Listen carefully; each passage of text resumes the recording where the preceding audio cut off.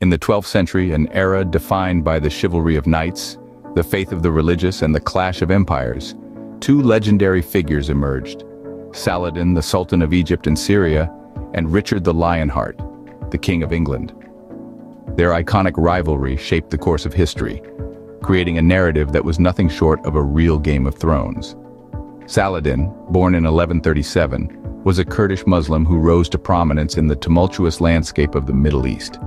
He was a charismatic leader, a brilliant strategist, and a deeply religious man. He ascended to power in the 1160s, uniting a divided Muslim world under his rule and setting his sights on the Christian-held Jerusalem. On the other side of the world, Richard the Lionheart was born in 1157, the third of 5 sons of King Henry II of England and Eleanor of Aquitaine. Known for his courage, his military prowess, and his impulsiveness, Richard was a man of action.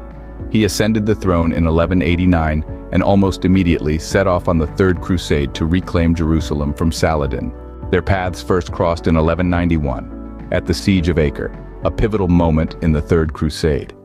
Saladin's forces were entrenched in the city, but Richard's army, bolstered by his strategic brilliance and indomitable will, managed to break the siege and claim the city for the Crusaders.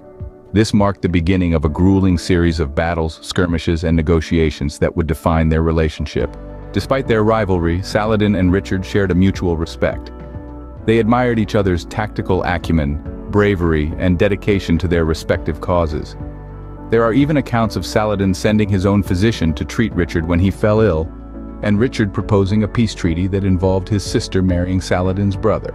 Their rivalry came to an end in 1192 with the Treaty of Jaffa.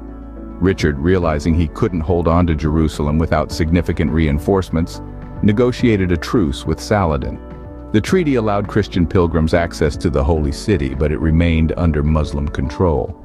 Both men returned to their respective homes, their legendary rivalry etched into the annals of history. Saladin passed away in 1193, just a year after the treaty. His death marked the end of an era in the Middle East. Richard died in 1199. His reign as King of England remembered for his bravery and his role in the Crusades rather than his domestic policies.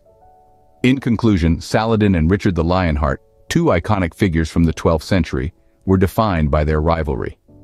Their struggle over Jerusalem during the Third Crusade created a narrative of conflict and respect that resonates even today. Their story isn't just a tale of two powerful leaders clashing. It's a testament to the complexities of history, the nuances of leadership, and the enduring power of personal narratives in shaping our understanding of the past.